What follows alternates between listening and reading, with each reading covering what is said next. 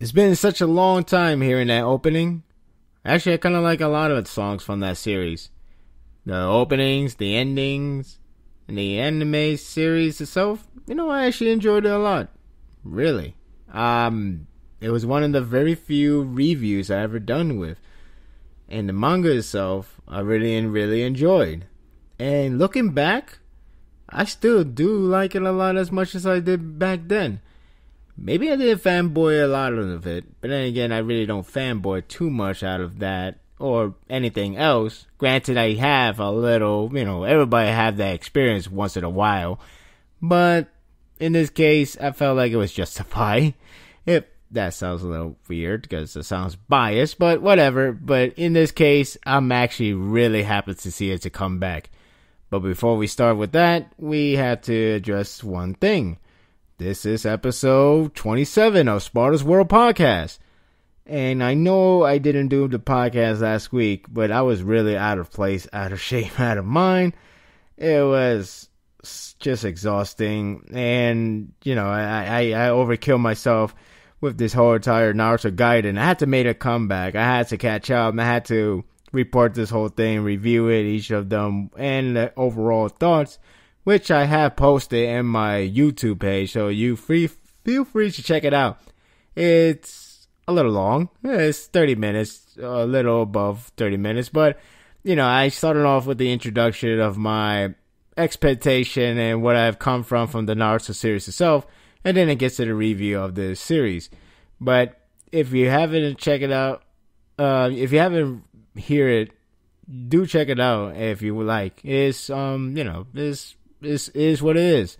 I have a lot of people telling me it was really good, and I thank for that.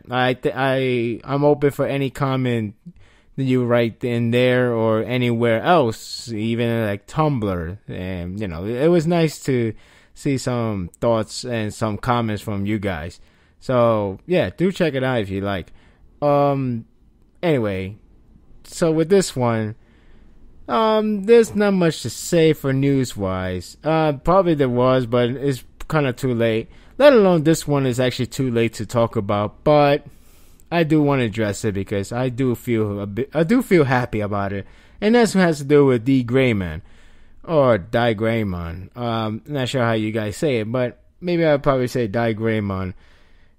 That sounds cooler. But, yes, that series that's been a hiatus for almost 2 years is finally making a return in Jump Square Crown. Well, sort of. Okay. It's coming back. The same mangaka, basically the same illustration and story. This one, however, is going to be a new story to the D.Gray-Man. I'm going to saying that for now. This is a new story. Not sure how connected it will be. Not sure if it relates to it or anything about it. But the fact that it is taking place in that universe and the fact that it's the same mangaka doing the story and illustration, it tells me one thing. It's coming back. The original series is coming back. From what I see, I like to think that this one shot or whatever how many it will be, this new story is a way to see how the audience react and see if the audience do care about this series. Because I remember it happened before with the volume, when the volume took a long time to release. And whenever it was released, a lot of people really still bought the volumes. It sold so well for what it is, and it was nice that how much fans are dedicated to that series. Because legitimately, the series is really good. It's really good to me. I know there was problems in the later series because that's where the couple of things. One, it became monthly. Now, there's nothing wrong with that. But, it is harder for a lot of people who's already adjusted to the whole weekly base. And then it went to the monthly. It's like, man, this waiting is taking forever. And not only that, some of the monthly chapter felt like a weekly chapter. As in, it become like only 20 pages. It's mind-blowing. Now, here's the other reason why it might be the case. The mangaka had a bad illness. and it relates to her hand. I believe the illness is relates to the hand. Like, she can't really move. She can't really she really doesn't have that much of a controlled will. It sounds very frightening, and it is. But the fact that she had that health issue for a while is it's best to leave the manga alone for the time being, if not just drop it all together and just take care of that health issue, because like anything in the world, your health means more than anything else. So with that said, when you look at the series later on, you could tell the art wasn't as refined it was hard to read. It was hard to understand what was the situation going. Mainly the arc with Kanda being the main focus, dealing with his brother, I believe that was the case. The art was so hard to understand what was going on. The fighting action was hard to understand. I got it when I read it again over and over, but a lot of people didn't get it. I didn't get it the first time. I had to read it again.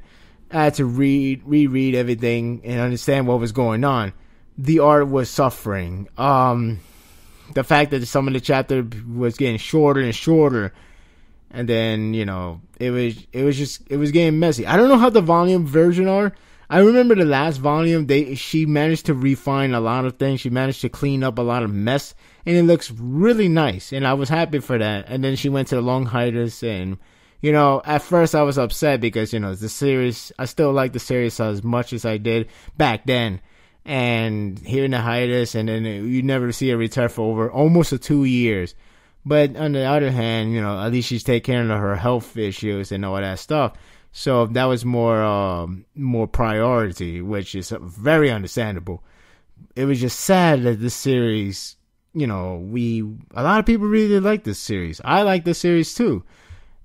So, the latest arc, it was actually, in art-wise, it was much better than the last one, the second last one.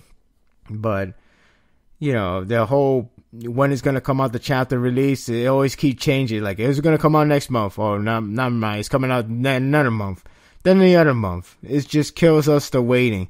And, it was at that point, maybe you should just take a break, because you're pushing it. And really, it's best to take a break and don't even try to go for it, because it's just, I could try to see either the schedule were killing her, or the fact that she really persistent to really get the job done, which I admire that. But again, health, you gotta take care of that.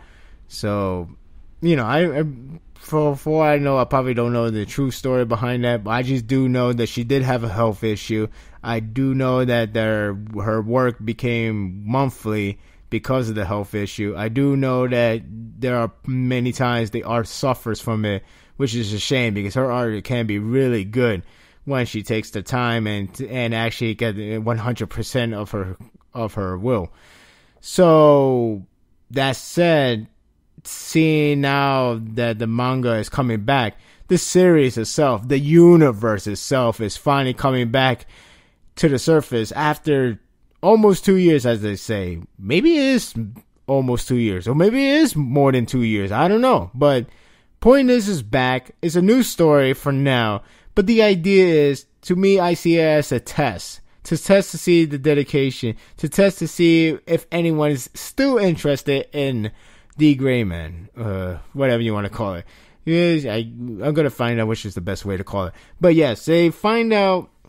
To me, this is a test to see how many people are still interested in the series, or how many newcomers would like to know this series. And I hope it delivers well. And to me, I still believe the series is going to come back sooner than later. And with this new story, whether it's related to the series, to the main series or not, is already a big sign that it's coming back full force. So really happy to see that happening. And just is amazing that this month, July, is getting back 2 series. One want to make a new series, that is Dragon Ball Super. The other wants to resume it, but first it wants to show you a new story on the universe of D.Gray-Man. So, 2 returning series. Different ways, but it's returning. And I cannot be more happier than now.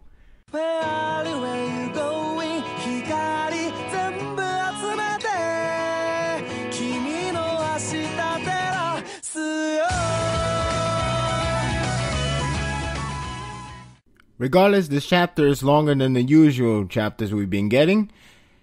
This was a decent one. Not much really happened besides the stuff we get in the beginning. It's all fan service.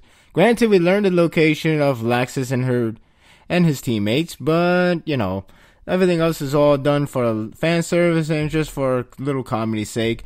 And then the rest is really about Brandish showing her power, or the fact that how powerful these Alvarez Kingdom really are. So not much to say in this chapter. It's just straightforward as it is. And if you don't I can see where a lot of people don't like this part of the chapter, mainly from the beginning. Probably because the whole fan service, I guess it's something that we've been used to this series for such a long time. And granted, I can't say it's been a while. We do get some fan service here and there in the recent chapters and so. But I guess this one is all the hot spring and, all the almost close to full nudity from these characters, mainly the women, especially with there's I think 5 women and the other one are guys, like just 2 guys, and one guy just happened to be Ichiya, and it's just a nightmare with him coming along.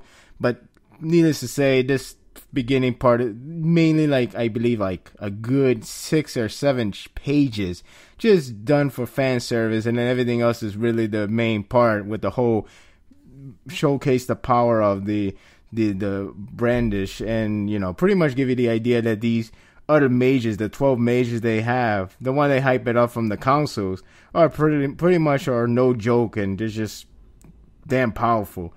So with that said, I really hope they keep it this way, and I really, really, really, really, really hope they manage to not to derail this kind of hype. It's kind of scary to do this kind of tactic, especially in this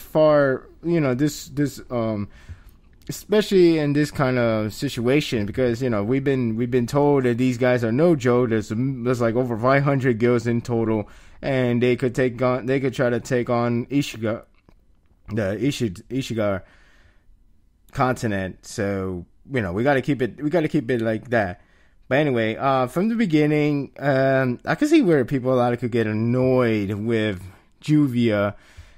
It almost feels like, okay, I know not a lot of people would read One Piece, but in One Piece we have this guy Sanji.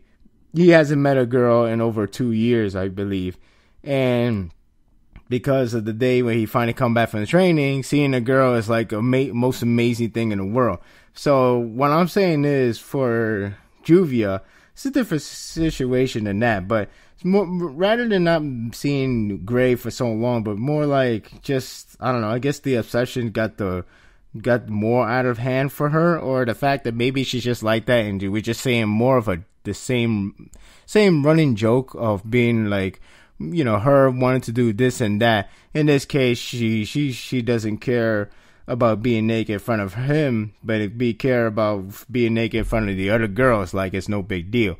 Or something like the more of the ending part with Juvia, rather have somebody come in to, feel her. And I do mean that way, physically contact. It's rather strange, but I can see where a lot of people could get upset about this kind of trope. I don't really take it that much serious, or I really don't really care that much, because the character of hers is mainly a joke style, and if we were to take her serious, it will be a huge problem. Thankfully, that's not the case. I can still see why you would not like her, and I won't even blame you guys, but I'm just saying, it could have been much worse. Especially the status is just a side character and all that stuff. Still, questionable, no doubt about it. You could hate her for all I care.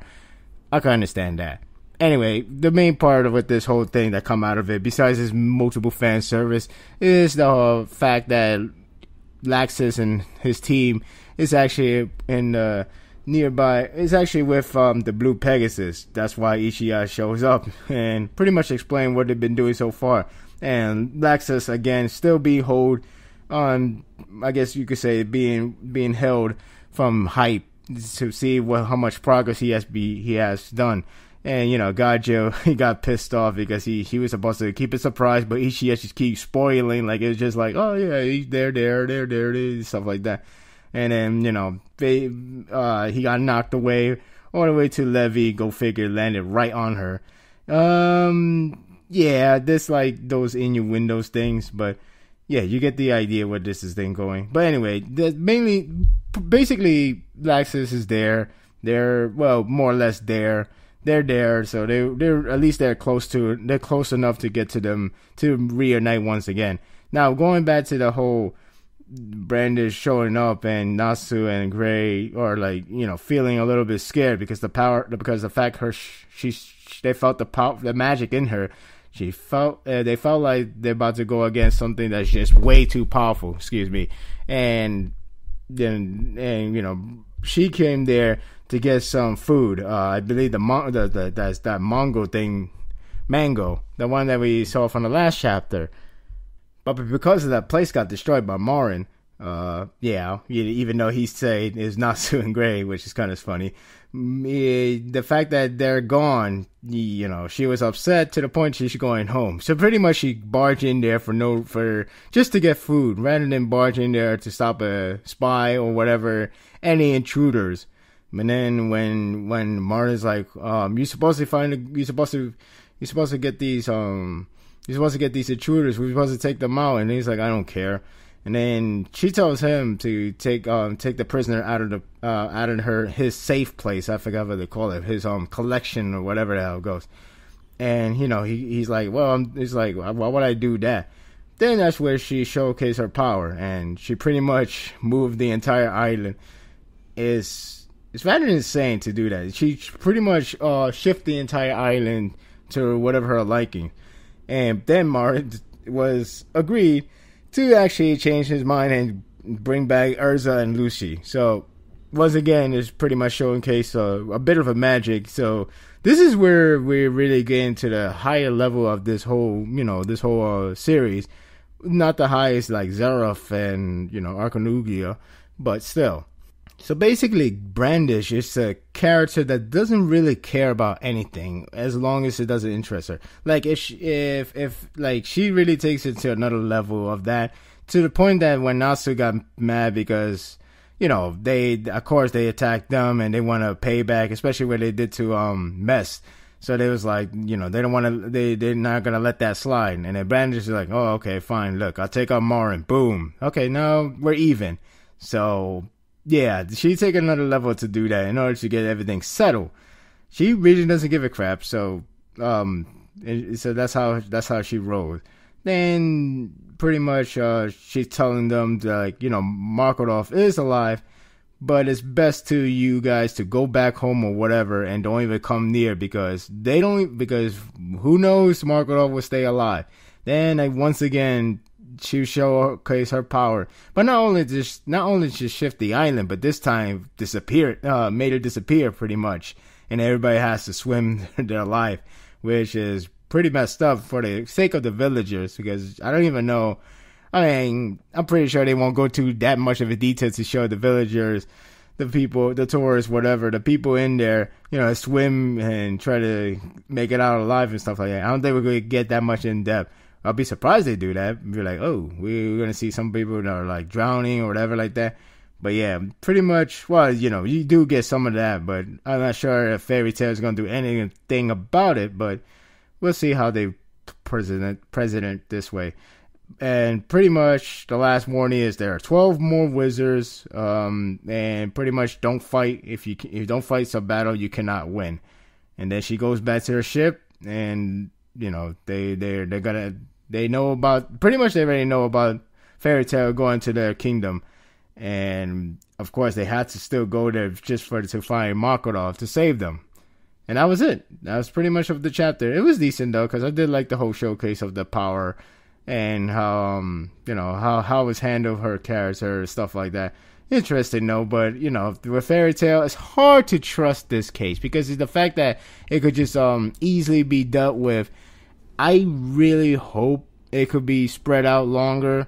I mean, I don't want to be the thing is the fact that these guys have a hard time with one character, and that was not even one of those high elite wizards that she brought up. So I just can't see myself seeing them doing 1-on-1 and just easily beat them even after this moment, unless there's some hyperbolic time chamber just pop out of nowhere within this series before they get to fight Orderdom. It would be mind-boggling. I mean, I know Fairy Tail does this, but with Totoro's arc, some of the traits were actually changed up and was a little bit, I wouldn't say unique, but more like refreshing for this Fairy Tail series itself. They've done something a little bit different. There's more tag team rather than like, 1-on-1, because this person could really just out of nowhere ass pull it. Granted, Ursa did that, but that's not the point. Point is because, we all used to that. But point is, this is a big deal, and I do hope the Fairy Tail doesn't really have to take care of all by themselves against these 12 wizards, as well as the entire guild themselves.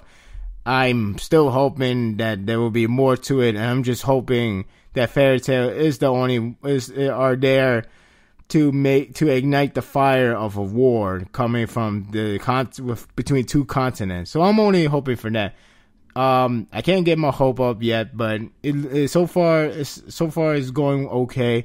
It's going well, actually. It's going well. Could have done without the fan service and stuff like that, but we'll see what happens in the next chapter. Either more fan service or just probably less.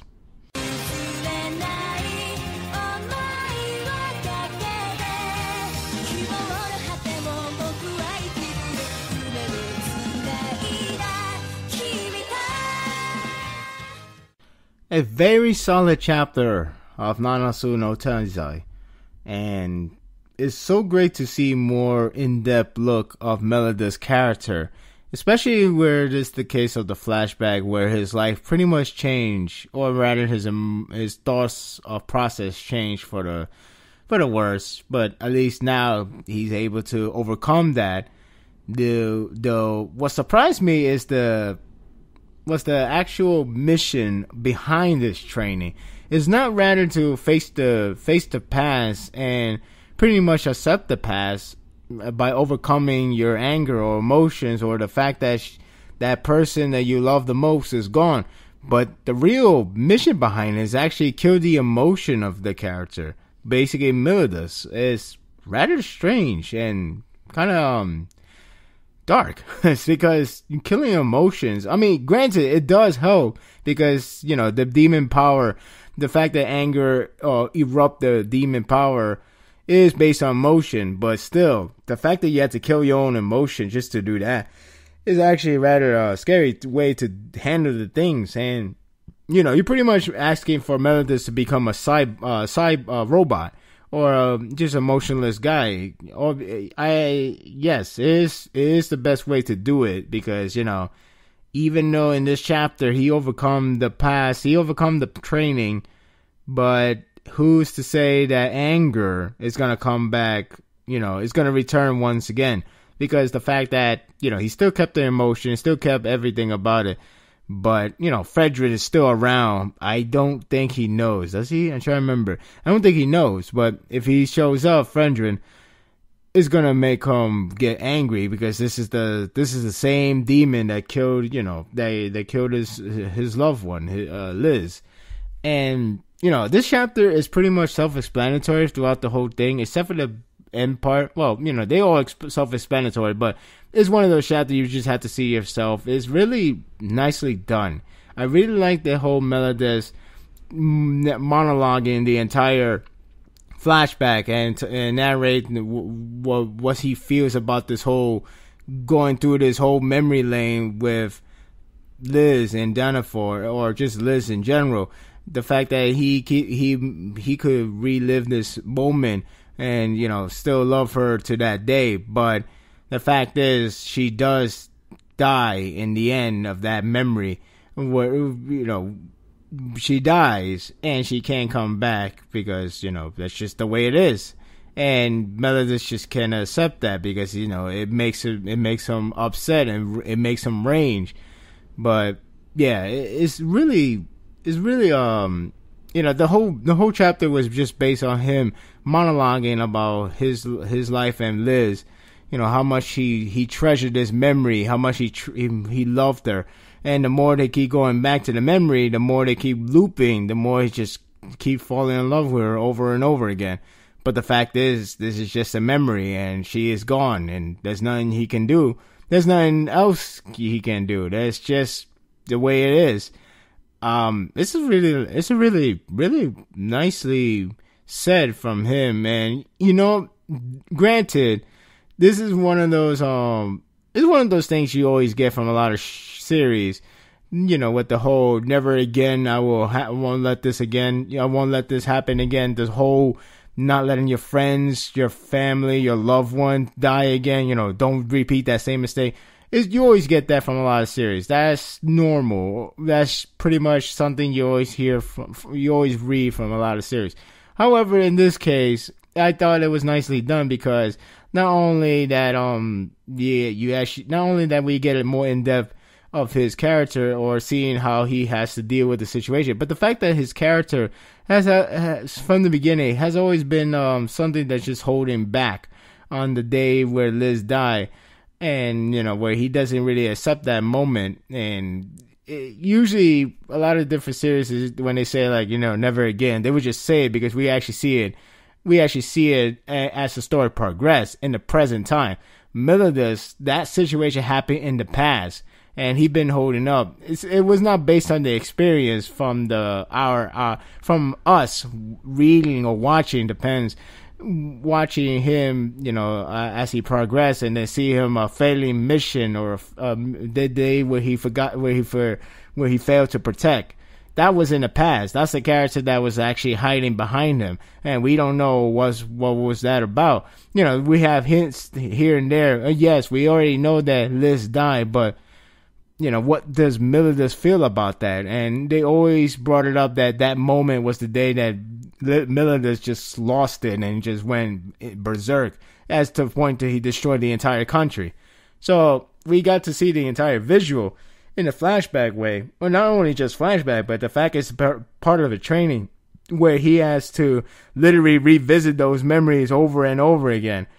So, this was a nicely tie-in of that using of never again, never do the same mistake. It's a really nice idea to how they do this kind of way. Nice demonstration of seeing how Melodius progress himself in emotions and his development. So now he finally conquered that. Again, anger could come back. So it would be a scary thought to see what will happen when he meets Fredrin once more. But at least now he managed to control that and accept that past. Hopefully he will start seeing things more better and start seeing a lot of things of in the present rather than being held back by the past. Especially for Elizabeth, even though you get the idea that Melodius does see Elizabeth the way as her own person. Though there was hints that he's probably seeing Elizabeth the same as Liz, pretty much making it look like a replacement. But the fact they acknowledge that way is a good thing, and hopefully they probably acknowledge he's not trying to replace Liz with Elizabeth, rather just starting over. It would have been better that way. Hopefully they would address that style. Otherwise, it will be a little bit confusing for a lot of readers to think he's just using her.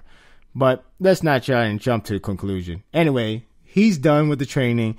Again, it was nice to see everything set pieces. It was nice to see the bond between him and Liz, how much they really loved each other. And it was sad to see how he has to accept that, but it's just the way it is. So basically, that was mostly on that case. Though we do get to see where King and others are about to go now, and that's where they're going to do the training inside that cave, but not without one special guest to come back, and that is Henderson. So yeah, he's back. King got pissed off, of course, because, Henderson, and we just come back from seeing him look like a villain.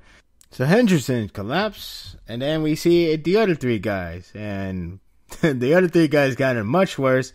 Though I kind of find it funny, the imagery, mainly the first and the last one, and that's because we get to see these three holy knights that are Hauser, Guild Thunder, and Grimoire. Hauser, he looks like he went through so much hell. It's like, Guild Thunder, because he gotta be a pretty boy, so he just looks like, oh, I'm knocked out. And Grimoire, he's just a goof type, so why not? He just looks like he's dead tired, all beat up. So, yeah, it kind of have a funny imagery for the last page. But other than that, it seems like the training is some hellish things to do. But it's good to know that these guys are there with King and the others. So at least they all in one place. I hope they don't really erase that grudge between Henderson and King and the others, because, they really can't say they can't really just let that go right away, at least for the time being. I'm not sure, because it would be too simple just to say, oh, he was controlled, he was done. Okay, cool. I don't want that. There has to be a little bit more to it. And maybe a little explanation. We don't need to see on-screen for explanation, but just have the on-screen reaction after the explanation, because you don't really have to do it twice. I mean, if you want to, be my guest, but it's best to know the reaction and what's there in the mind with that with the entire situation. That the fact that Henderson has been controlled under Fredrin for a long time. So. But yeah, that was the end of the chapter. Again, the chapter was mainly focused on Melody's struggles of something that passed, of Liz being killed, and there's nothing much he can do, or nothing he can do at all. But just moving on and never repeat that mistake again, and pretty much like another way of protecting loved one in the present. Just let go of the past, and just don't make any mistake. Learn from it. So it was a solid chapter. Like I said, you should you gotta see it yourself. I really cannot explain that much of myself. This whole thing. What I'm saying, it sounds very basic, but this is the way how it's been illustrated, the monologuing, everything about it from Melodus. It really makes a really, really good chapter, a really solid one to feel the emotion of Melodus and how much he has to remember the suffering, and how much he has to. How close he was with Liz. Like, it feels irreplaceable, but things has to move on. So yeah, you definitely gotta check that chapter out to see how it goes down. And like I said, it has that same old thing of like never make a mistake or don't do it again and stuff like that. But it's the way how it was handled. I thought it was neatly done. So I gotta give it credits to what it's due.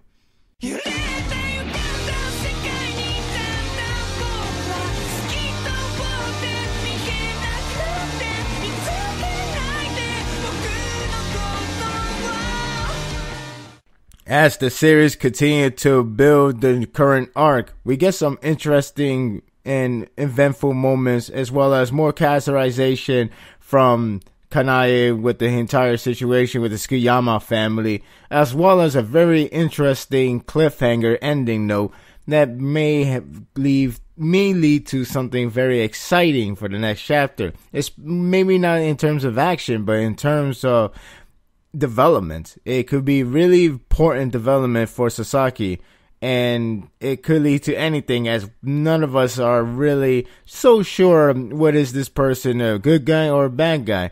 More leaning to the bad guy because of the way how he is presented since the ending of the last series, but we'll find out soon enough. But to me, I'm still don't trust the guy, and I'm just gonna go with that. Needless to say, this chapter was pretty good in terms of building up more and more excitement for this current arc, as well as maybe perhaps the future development for Sasaki.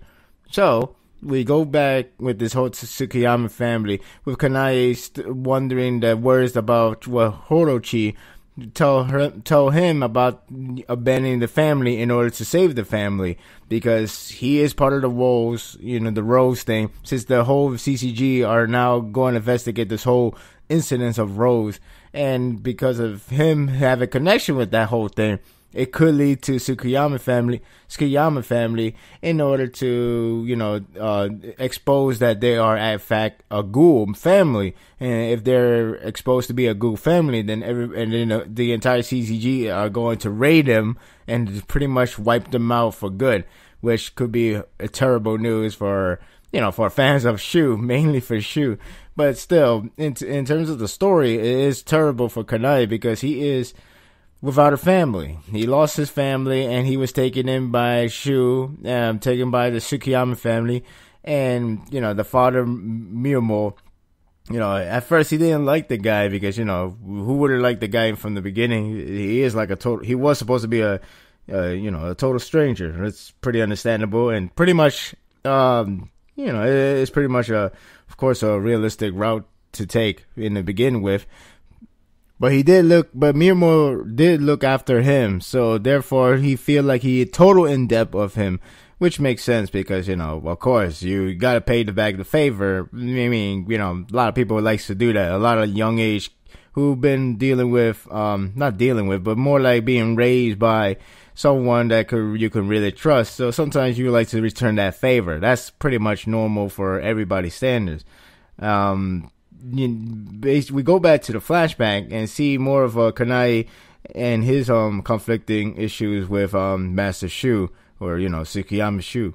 The thing is, it seems like he wants to be the only guy to be the one. He seems like the only guy that wants to be loyal to by Shu because he sees him as a brother, even though he has this obsession that seems very I guess you could say unhealthy, but in this case, that's how he works.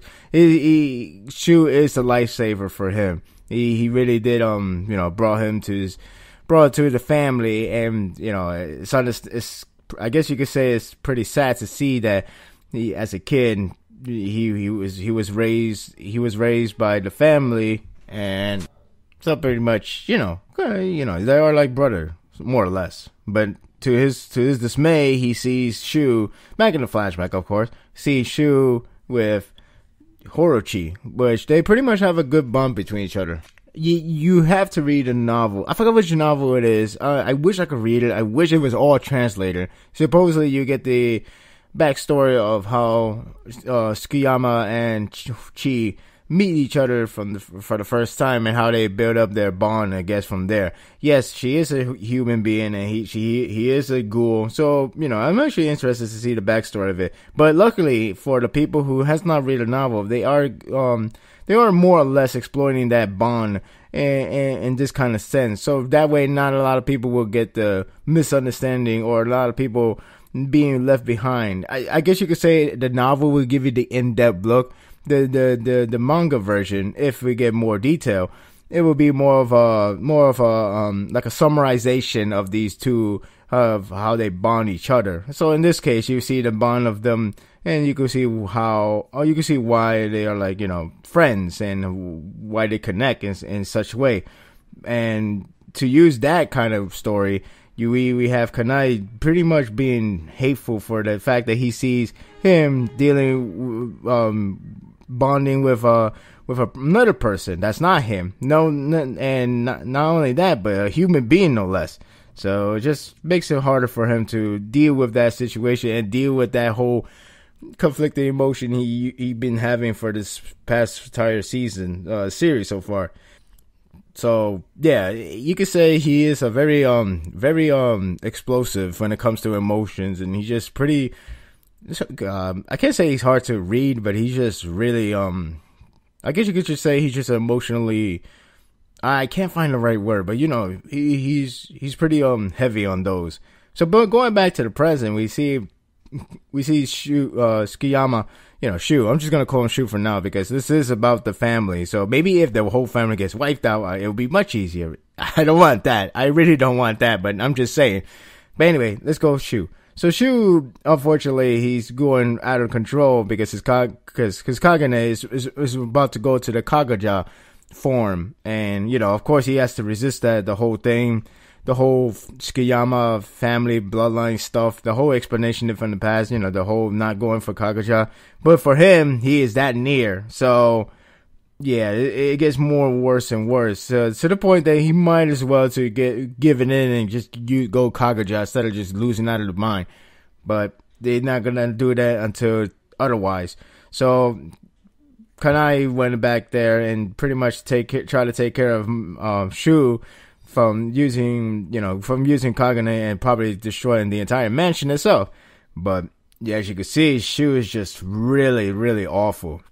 I mean, good God, he looks terrible. This is pretty much an incredibly deep depression look of Shu, and the way how it's drawn of him, you could really tell this guy looks terrible. He really looks terrible.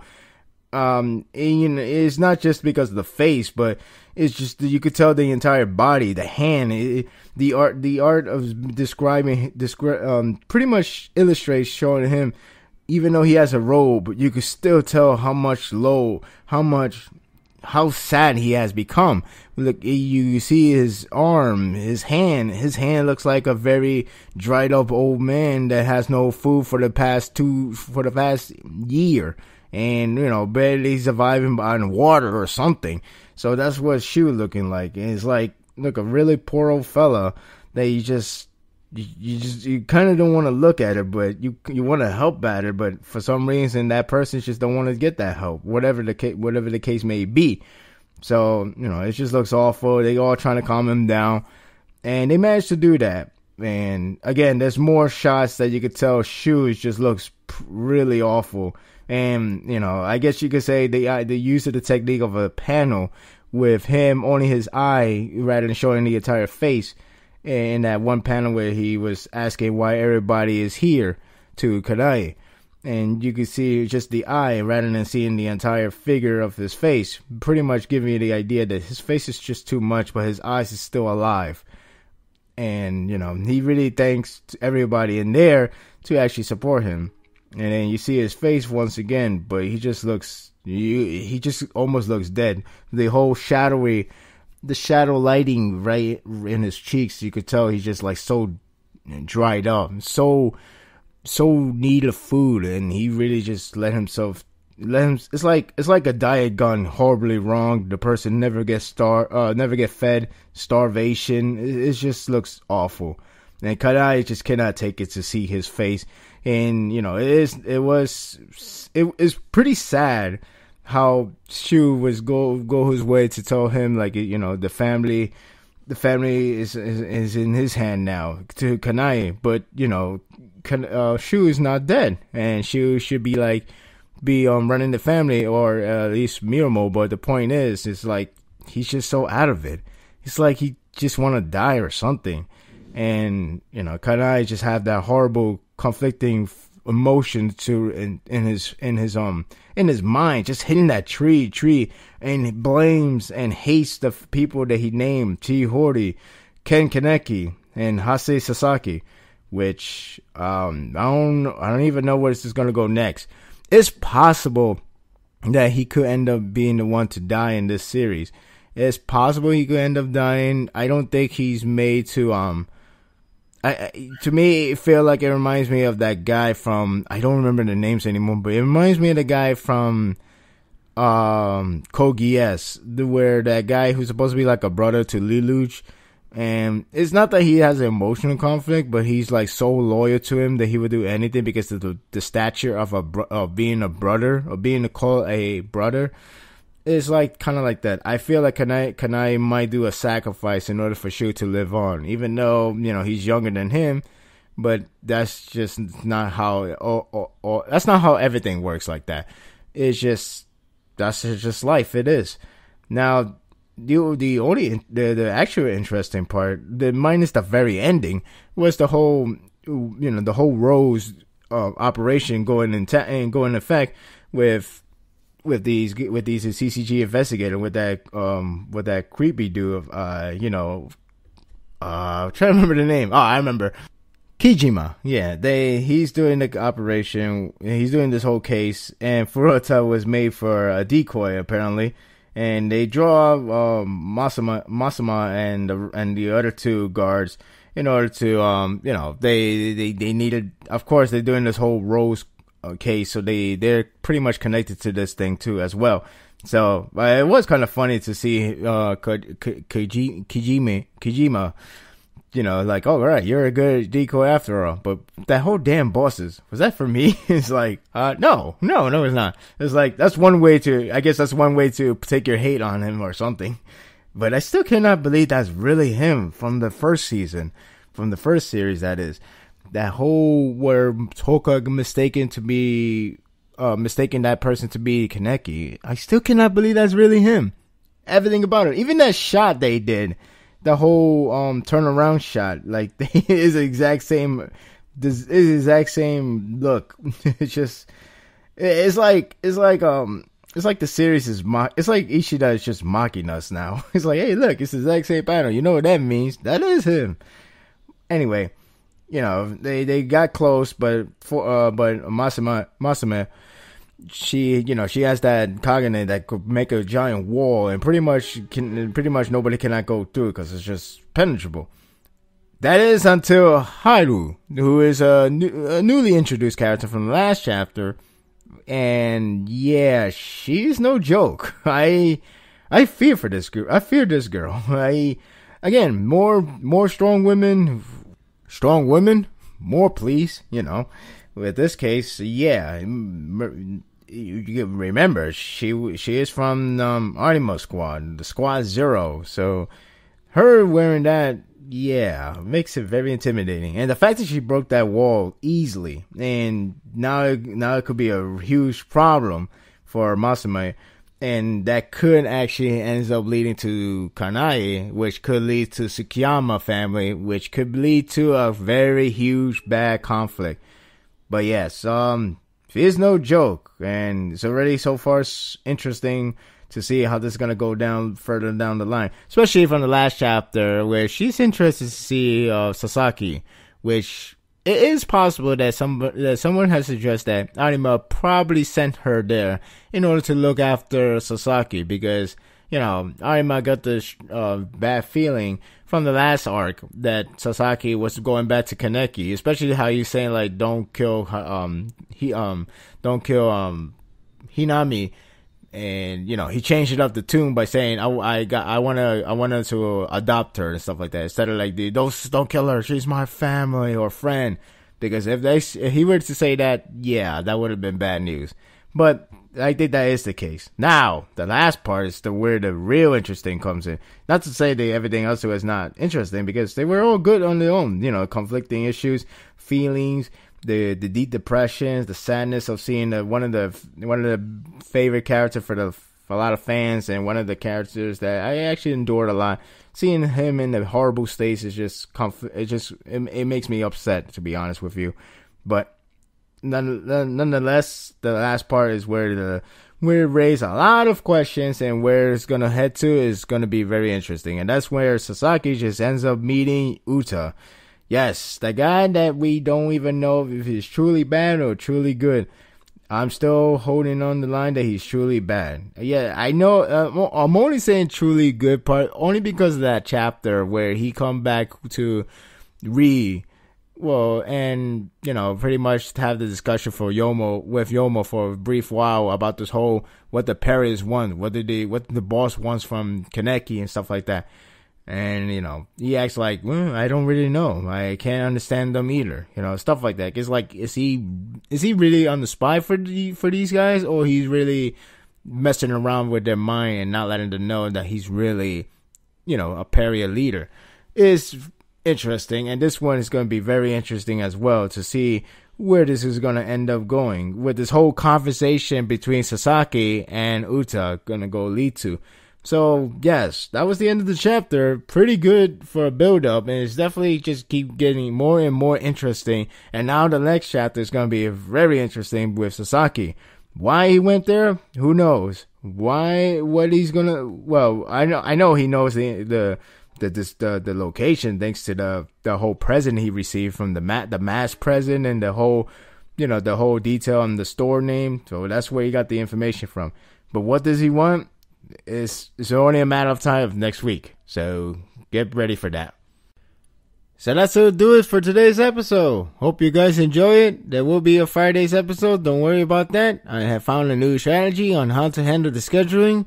Just not this one because I kind of slacked off because I was so tired because I actually woke up in one morning just to watch a pay-per-view that was taking place in Japan. Yeah, I was stubborn like that. So anyway, D.Gray-Man is coming back. D.Gray-Man is coming back. Whatever you like to say it. Anything, man.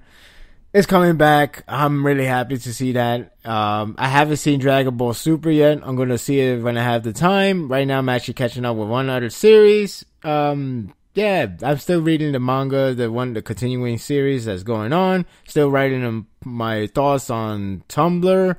And just maybe, I'll probably write something special concerning my history with D.Gray-Man.